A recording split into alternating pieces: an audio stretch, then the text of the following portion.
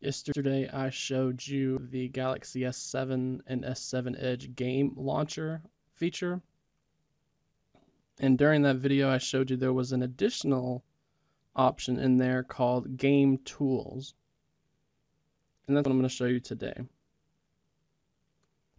To access the Game Tools, you can do it one of two different ways. If you already have Game Launcher enabled, you can access it right here through this button. If you don't, then you'll need to go into the Settings application,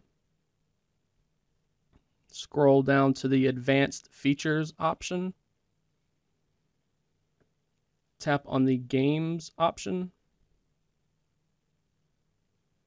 then Game Tools, and then you're going to see this toggle up here at the top. We also have this little information here that tells us the Game Tools provides us with some additional game features that are all hidden in a float button. And I'll show you that in a second. So we just enable it. And right here we have a record option.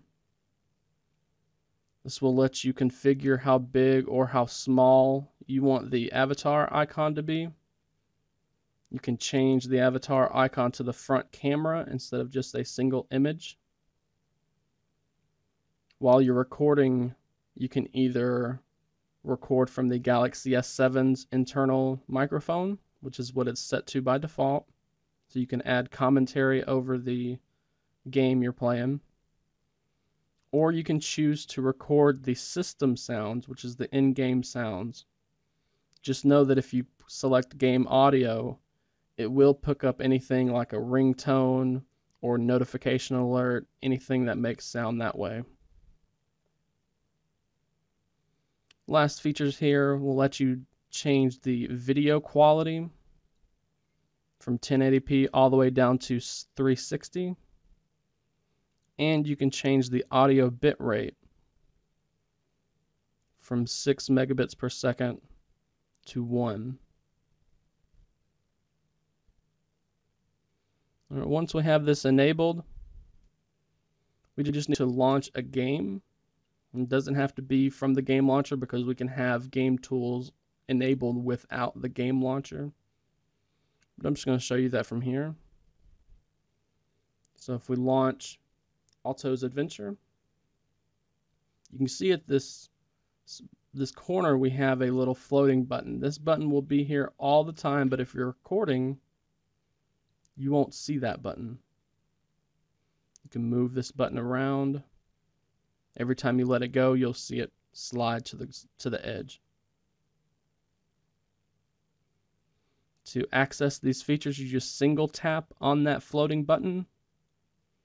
And from here, we can tell the Galaxy S7 to not allow alerts to happen in the middle of a game.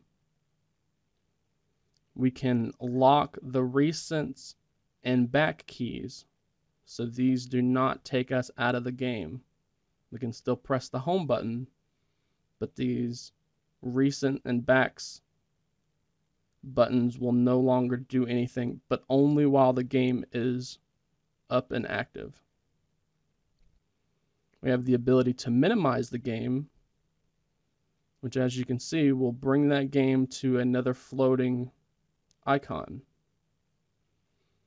This will keep the game running in the background so you can quickly get back to your game at any time. Then we have the screenshot option, which will just take a screenshot quickly without having to fiddle with buttons like you normally do for screenshots. We have the record button, which will start recording audio. You can see here at the bottom, we get a timer that runs. And during this time, it's recording audio and video. When you're done recording your video session, you just tap on the avatar. It will save, and then you can find that video in your gallery.